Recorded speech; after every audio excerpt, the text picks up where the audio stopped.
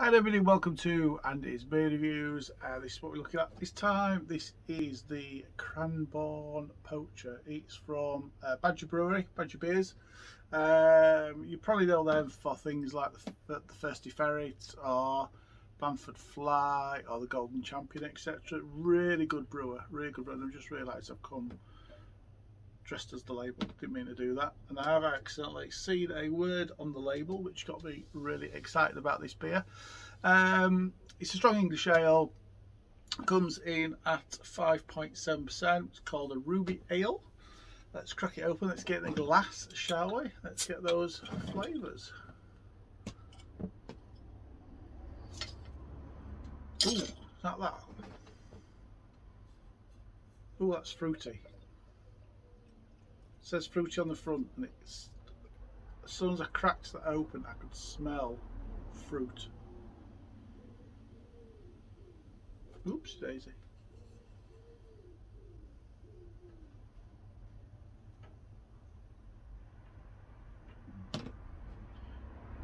Might not get an extra little bit in there. So that has poured. Oh, it's coming through. It's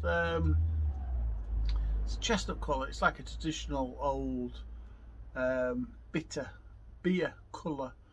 Clear, little chestnut colour, good 2-finger, just off white head, nice and foamy. That might stay around to last a distance, but even from this distance I'm getting a good fruity aroma from this. Let's get nostrils in it, let's see what we got.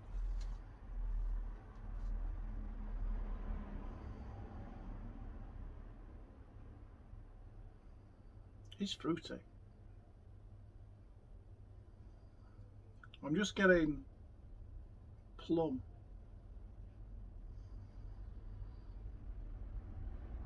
Yeah, it's just a plummy beer on the aroma. Let's taste it, shall we? Cheers everybody. Look at my hair. Come with scruffy hair.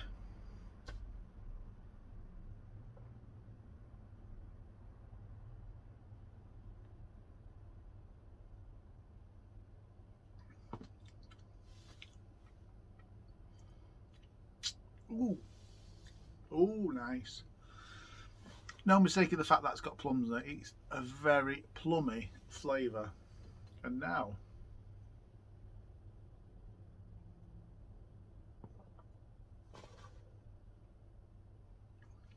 the word I saw on the back, which got me excited, it's really nice, is licorice. It's got a lovely licorice note at the back end.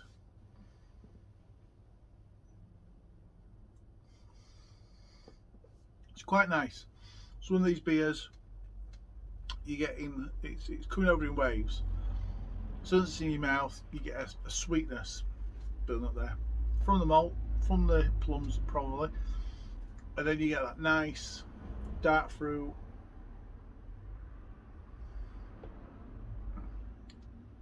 plummy flavour. Doesn't last long because that's then washed over with the licorice, and it is a lovely strong licorice taste.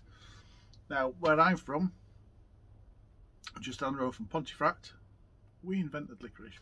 Well, we didn't really, but Pomfret cakes obviously famous, and we got a number of well, we had a lot of factories in the area that used to make licorice products. Still a couple left today.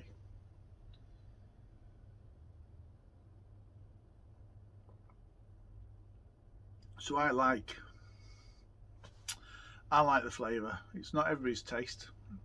I've actually got a stick of brewer's licorice that I need to put into some homebrew sometime as well, to turn one of my homebrew. So I'm probably going to do an imperial stout. It's probably going to be kind of a whiskey bourbon imperial stout, and I'm going to brew it with the licorice stick in there as well, just to get a nice licorice flavour out of that.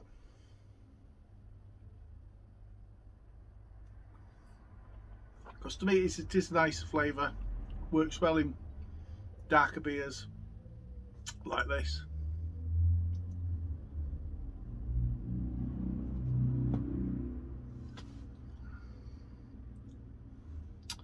that is a nice beer. Oh,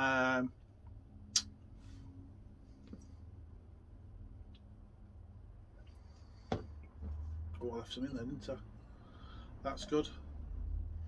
Always a bit of a bonus when you left a bit of beer left, left a bit of beer in the bottle. So, yeah, on the nose, purely plum. Surprising to pick up that licorice on the nose. Flavour wise, sweet, plummy, and then that licorice coming over. It's quite short in licorice flavour. It's there 1 minute and then it's gone, so it doesn't hang around at all. It's nice. You do get that mild sweetness coming through. It's not too sweet,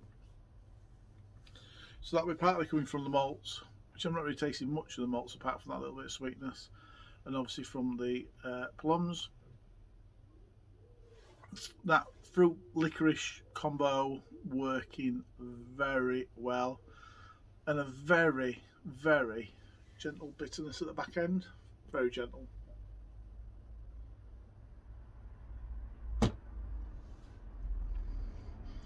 I like that enough to score that. For me, the flavours could have been a little bit more in your face, a little bit more punchy. But it's a good beer. I'm going to score that, and I bet it's wonderful on cask. Yeah, it's on cask. Well done, because it's great. I forgot where I bought this from. I think this one came from Morrison's, and I wouldn't have paid more than one. I can't remember. £1.30, £1.40. I am guessing. I didn't pay a lot for it. Didn't pay too much for it at all. So well worth looking out for your local supermarket. Score wise for me, 7.5 out of 10. Whatever you're drinking tonight, enjoy it. Until next review. Cheers, everybody.